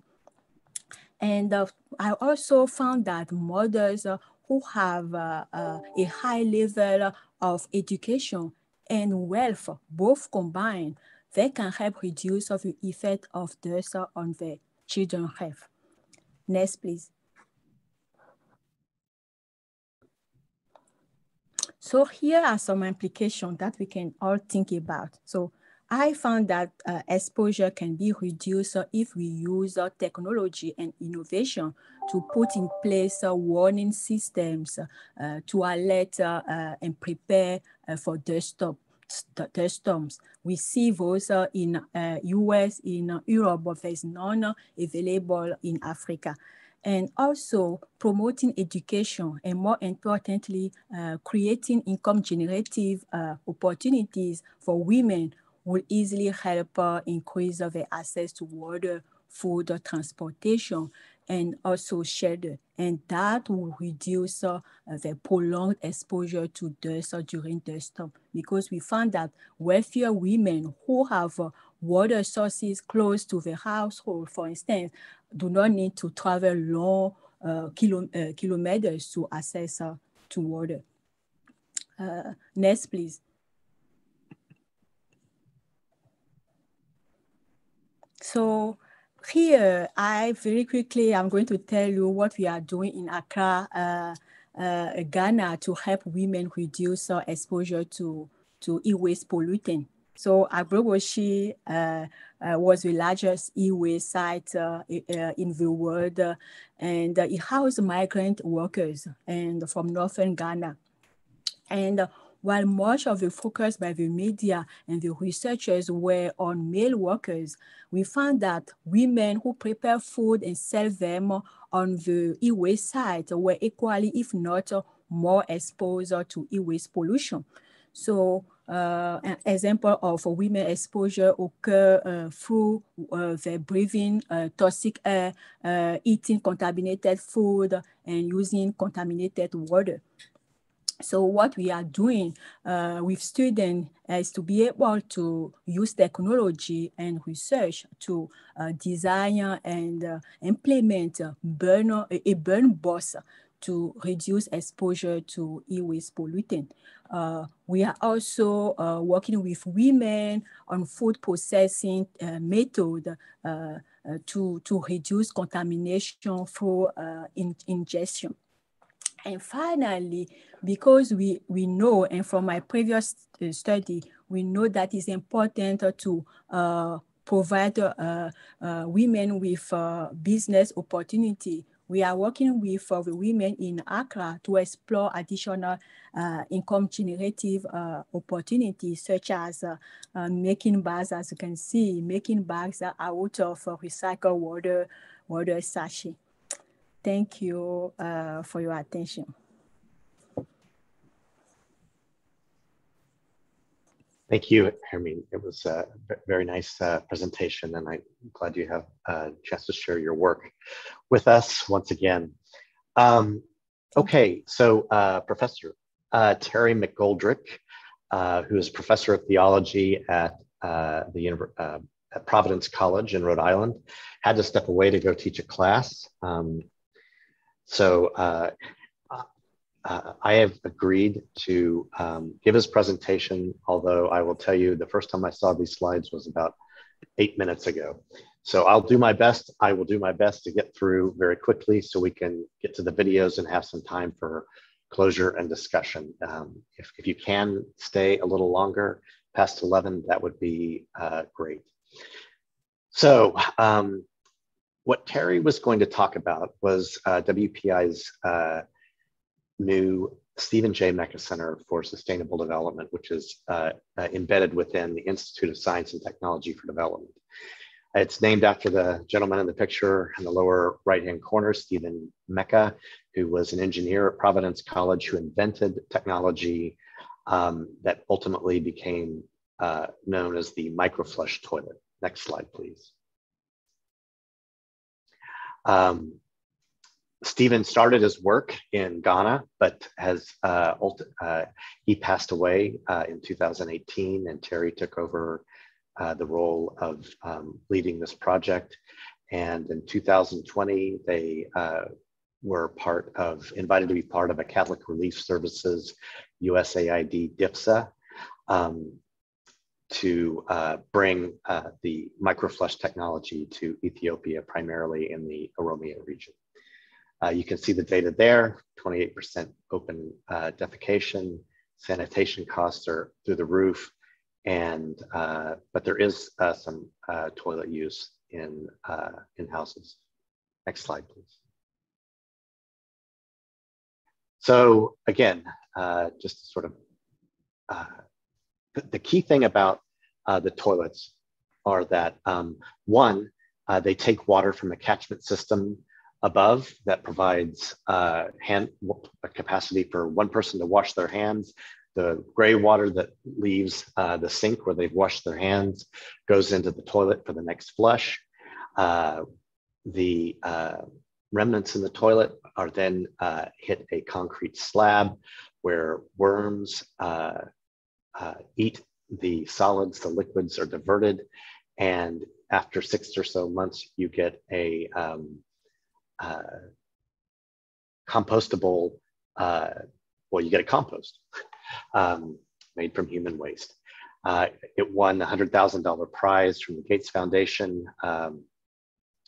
around 2015 and was offered additional support from the Gates Foundation later. Next slide, please.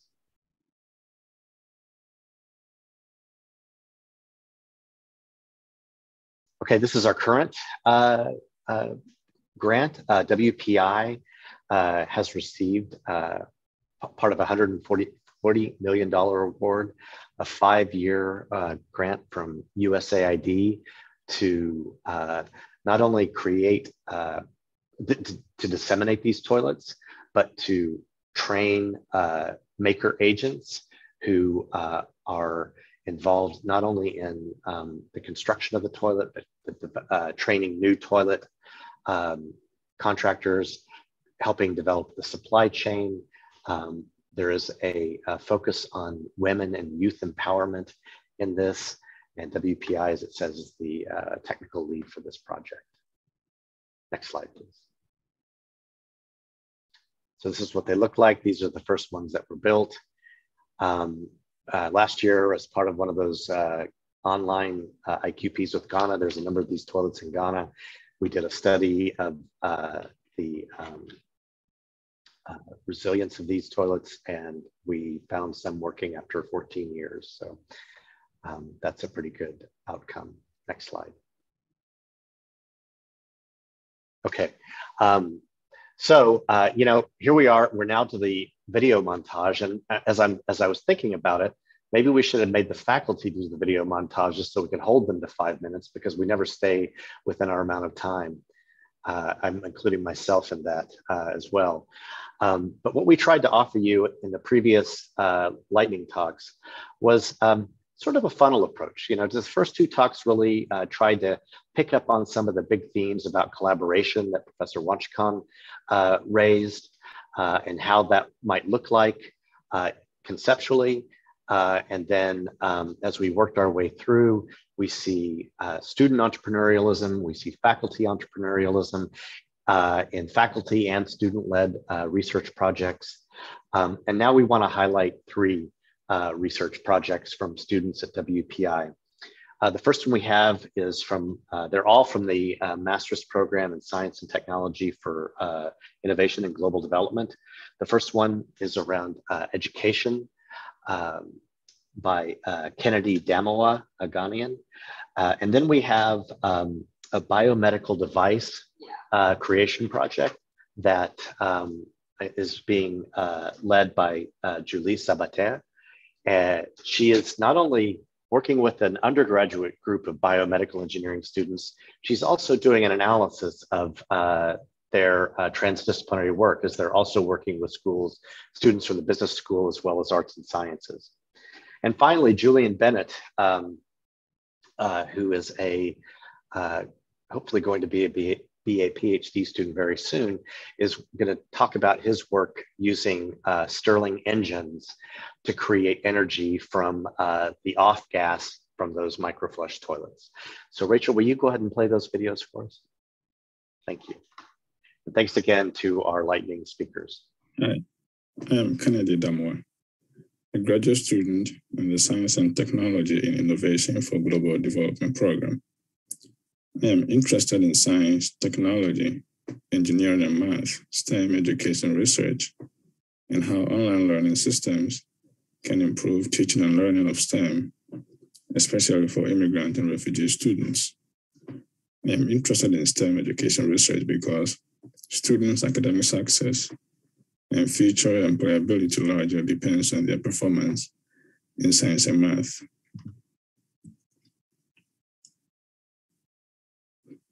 However, racial and ethnic minorities are underrepresented in STEM careers.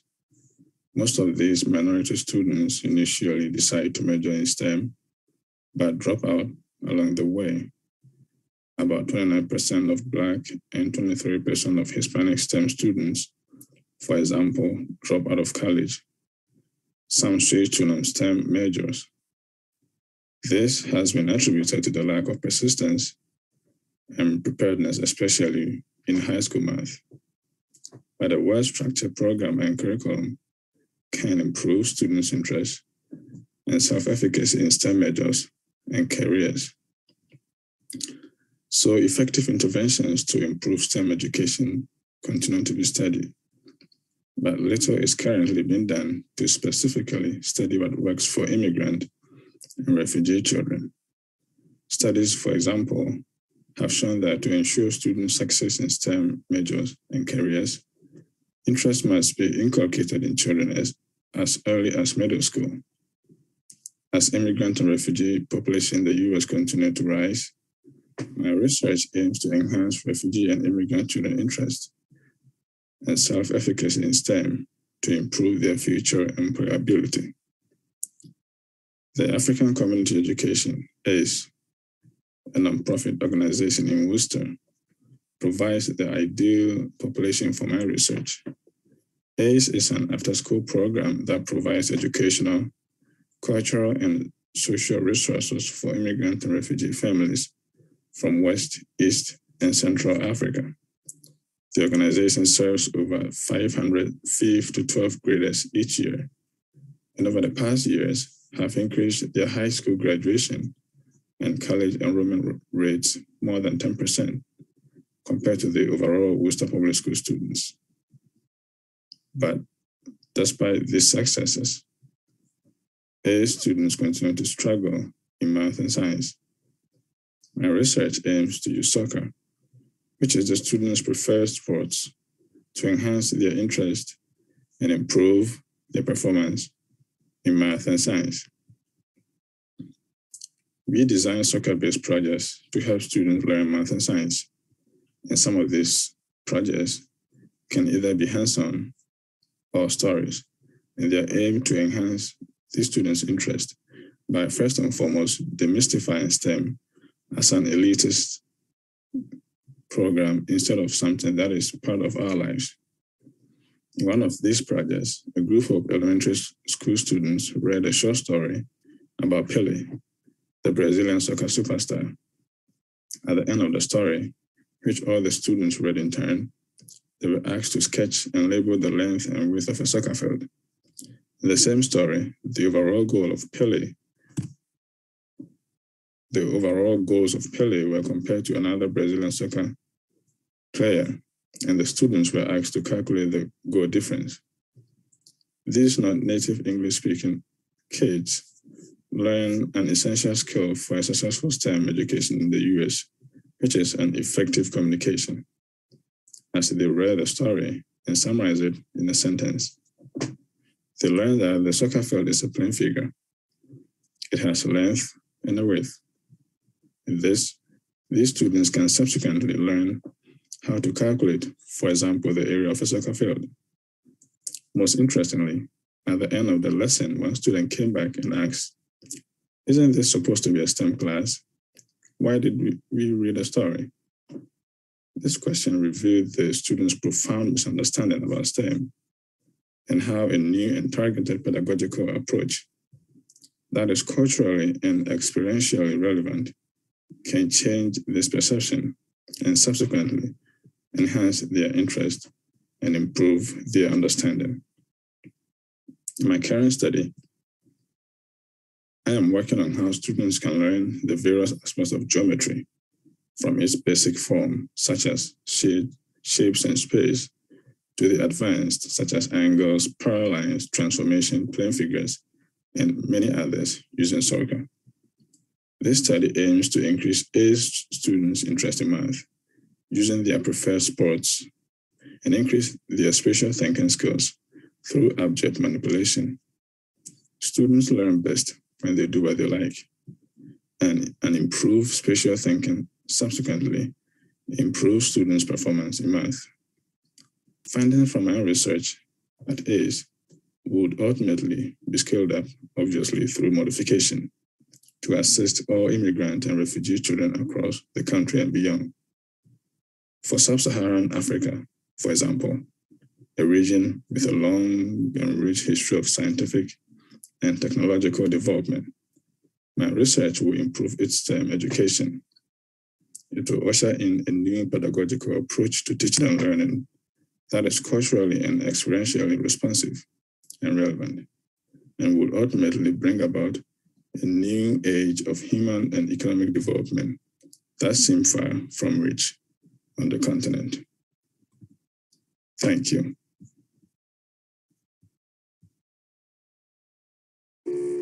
Hi, my name is Julie Sabater. My background is in biomedical engineering, which I have a bachelor's degree in. This year, I started in WPI's Science and Technology for Innovation and Global Development Master's Program, where I have been working on bringing more perspectives like the social sciences to my professional portfolio. For my master's project, I'm conducting a participant observation study of what transdisciplinary research and design look like across discipline and culture. To do this, I am working with a team of undergraduate students working on their senior thesis. The goal of this project is to develop a prototype of a blood pressure monitor that is manufactured locally with e-waste, is inexpensive, and something people will wear. Dr. Kwame Bodu, an obstetrician and hospital director from Kumasi, Ghana, came to us with this idea, and he has remained one of our collaborators. In particular, we imagine the wearable blood pressure monitor will be available for Ghanaian women through their midwife or doctor, who are high risk for developing preeclampsia. This transdisciplinary project consists of biomedical engineers, business students, and a student from the social sciences, as well as faculty representing each discipline. Transdisciplinary work includes bringing together people from different disciplines and backgrounds to work collaboratively towards a shared goal. It requires each partner to understand each other's roles in the project and respect the different perspectives that each of them bring. Partners must practice active and empathic listening so that they can learn each member's assumptions about the project, the key entry points into the work style, and project expectations. This allows each person to bring their strengths to the table. Compared to a senior undergraduate project with just engineering majors of the same discipline, this project goes beyond the technical process of developing a medical device. Through co-design and transdisciplinary collaboration, the students were able to assess business, technical, sustainable, and cultural considerations in their design process. Let's look at 3 key facts. Pregnancy-induced hypertension, or preeclampsia, affects 19 to 40% of maternal morbidity and deaths in Ghana. Preeclampsia is the second direct cause of maternal mortality worldwide. Pregnancy-induced hypertension can lead to the more serious condition of preeclampsia. Ghana hosts the largest e-waste site in Africa, with about 150,000 tons of e-waste being imported annually. E-waste processors are an underutilized resource with substantial intellectual property. There's opportunity here. Given the experience that I've gained through my coursework and this project, I see multiple benefits that can come from designing, manufacturing, and distributing home blood pressure monitors. It will support healthier lives of women and their children, both born and unborn. Repurposing e-waste in this way generates value that will remain in the Ghanaian economy rather than being exported elsewhere. And it helps more people realize their own agency in designing beneficial outcomes using their own assets. Having this background, I've been able to sympathize and understand the engineering side of the project, as well as the more social aspects of the project along with co-design. Initially, engineers geared towards just going straight into solving a problem and developing the device, which I say from my own experience in past projects and have observed in this medical device project so far. This process has encouraged the students to take time to determine the need through background research and interviews, including the opinions of the stakeholders in the process, along with having cultural awareness considering both the history and current structures in place in Ghana. This work also prepares the students for real-world situations in the workplace where collaboration across disciplines may be required. Observing the process of transdisciplinary work in a medical device project has allowed me to see the difficulties, changes of mindset, and team progression from an outside perspective, preparing me as well for future projects, and additionally, I get to learn from the students. Transdisciplinary work can provide a well-rounded perspective to engineering projects, encouraging impactful work that will last and empowering the users through co-design, while also preparing the students for the future. Thank you.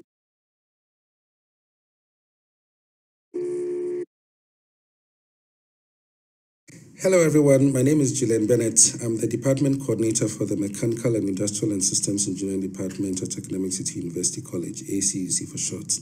Now, some of you might already know that ACUC has been in collaboration with WPI on a couple of projects. I remember my first encounter with WPI was about 2 years ago when my boss, Dr. Lucia Japon, asked me to accompany a team of students from ACUC to Achim Junase, where Rob and his team of students from WPI were already stationed and working on a couple of projects. I think there was one team working on a bridge build and another looking at developing teaching aids for a school there. So that was one interesting project I was a part of. I also happened to be a part of a project last year. There was an e-waste co-design competition involving students from WPI and students from ACUC working in conjunction with the e-waste processes at the Agogluchi site. So we're looking at ways to enhance what they do there to increase the income they earn as well as reduce any ill effects it was having their operations were having on them.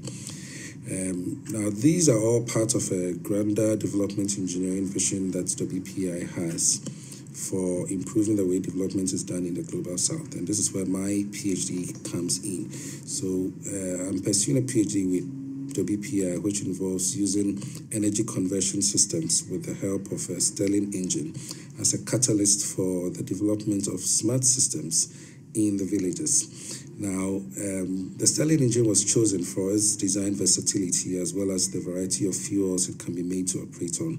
A Stirling engine can be made as small or small enough to fit into a tabletop radio set. It can also be built to the size of a generator type engine. It can also be built into the shape of a solar panel, so it takes the heat or radiation from the sun, or converts the heat or radiation from the sun into energy that can be used in a home.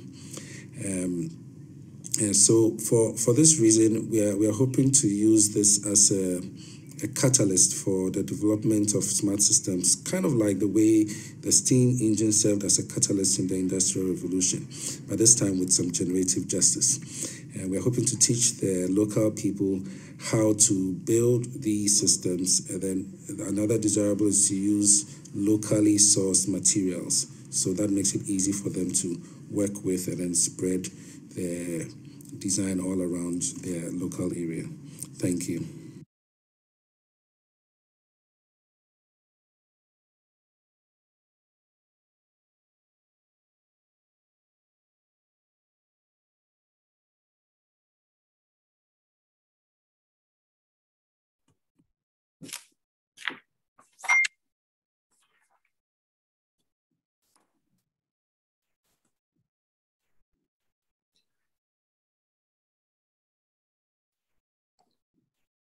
So good afternoon to everyone in Africa and morning to those in the US. My name is Wale Shoboyejo, and I have to say it's been a real pleasure just to listen in on the talks and learn a lot about the different programs that are going on at WPI and in other places. I want to use this opportunity to thank Dean of the Global School, Mimi Scheller, Rob Kruger, the Director of Instead, Bertrand Somas, Ambassador Bauer, and all of the organizers of this session for just the great work that was done in bringing this program together. I must also really appreciate the work of Rachel Roy, who quietly, along with other members of the Provost Office, have just done such a wonderful job in bringing us together in this forum. As I listened to the talks and I sort of try to absorb the opportunities here, I was inspired by the words of Professor Leonard Wanchakon, who in his talk really talked about a vision of innovation and development. I want to thank Professor Wanchakon for taking the time to share with us his vision. And as a colleague of Professor Wanchakon that spent many years with him at Princeton, it's been a delight to watch him build this interdisciplinary approach at the African School of Economics and the various programs on innovation that he has spearheaded at Princeton. And I look forward to exploring opportunities for us to collaborate with WPI, bringing our own flavor of research and projects to work with teams at Princeton in ways that we hope will be mutually beneficial. I also want to thank all of the collaborators from all over the world that tuned in to be part of today's event. To Zarina Patel from UCT and others from other places. I really appreciate just the depth of the collaboration. I'm particularly struck also by the growing interaction with Academic City College. Academic City College is a really special place, and we're proud to have the collaboration we have with you. For many of you who may not know this, Fred Mabugulori, who's the president and provost of Academic City College, was my PhD student many, many years ago. And I'm truly delighted to see the work that's been done by Fred and the team at Academic City College and the mutual benefit to our institutions that's arising from the collaborations. And as we look to the future, building on the interest of our faculty, our postdocs, and our colleagues across Africa and WPI, we're excited about the scaling of the interactions between our efforts in Africa and our efforts here in the US.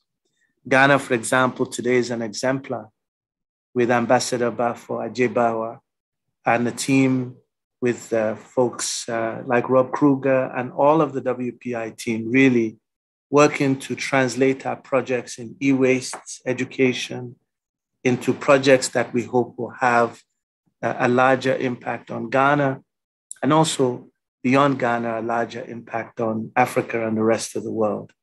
We're also struck by the possibilities that we can imagine that could occur when we start having collaborations between the African School of Economics, led by Professor Wanchakon and his team, and our team with our focus on STEM. So we see these opportunities for scaling in Africa, the kinds of activities that build on the grassroots interests of our faculty, our staff, and our students.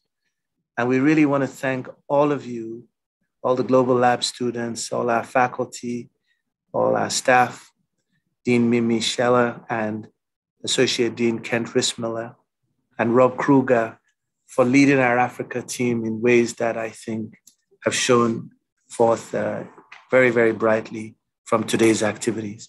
And to our guests tuning in from all over Africa and all parts of the world, we thank you for your support and we thank you for attending this session. Thank you very much.